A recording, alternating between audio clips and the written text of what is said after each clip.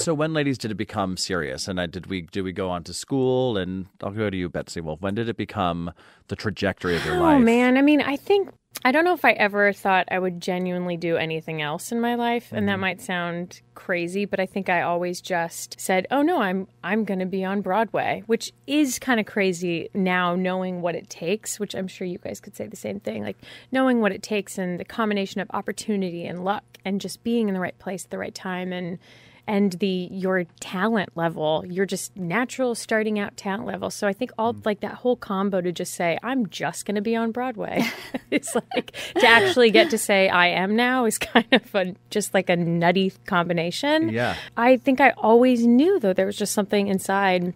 And so when I took a family trip here to New York when I was 15 years old, it was the first time I ever saw New York City. And we just kind of all knew. I was like, oh, yeah, I'll be here in 7 years when I graduate college or whenever. And so that's exactly the trajectory. Was it 7 years Yeah, exactly? It was like Wow. 6 years later. In fact, what's funny is my family was just in town, and I posted this picture because 20 years ago exactly, we took this picture in Schubert Alley in front of my family, in front of all these different, show posters. And so I said, guys, they all came back and saw Waitress my first week. So I said, can we all come back and take that same picture? And so it was just kind of a cool moment, and just a reminder of kind of how many people it takes. It takes a village to support someone in the arts and to say, I encourage you to do this. So I kind of always knew I was going to do it, I guess. I knew that I wanted to be an actor, that I wanted to pursue it professionally when I played Emily in Our Town in high school.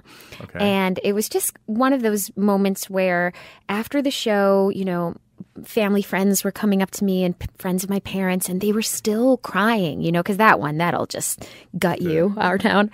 And I thought, wow, I'm good at this. I affected them. And so that's when I knew I wanted to study it. And then I came to NYU and did that and started touring. Yeah.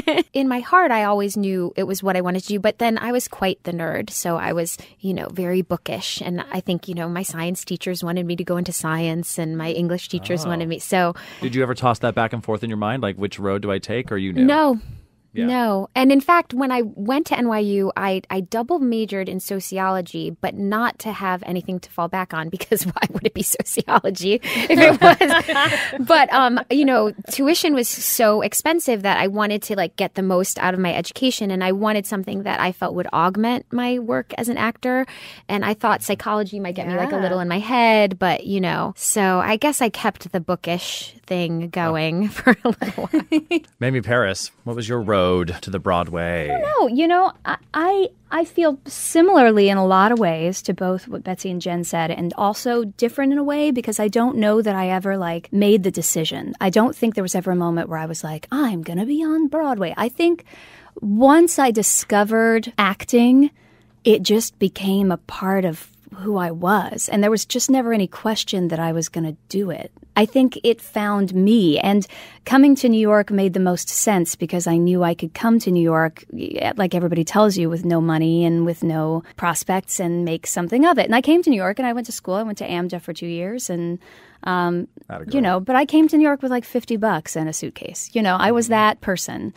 And I did have support in that, my family always wanted me to follow my dreams. But I really kind of came here to get out from under their feet as well, because we were having a hard time, my family, and I didn't want them to have to pay for me anymore. Okay. So I came to New York to struggle and be poor and to make art, and that sounds really pretentious, but it really was I just didn't feel like I had a choice. And Broadway, I don't know that I ever really was one of those people that was Broadway. I didn't know if I would ever be on Broadway. I didn't know if I would wind up in Istanbul, telling stories in a coffee shop. I don't know. I didn't know where I was going to be, but I knew I wanted to immerse myself in this world surrounded by creative people doing creative things, and I wanted to tell stories. And so when it became serious for me probably was early on, and then it becomes serious in lots of different ways. Then it becomes serious I guess I have to consider, if I'm going to do this for real, then I have to make it a career. And if I'm going to make it a career, then I have to make these choices. And if I'm going to make these choices, then I have to make these financial choices too. And that's when it becomes serious in a different way.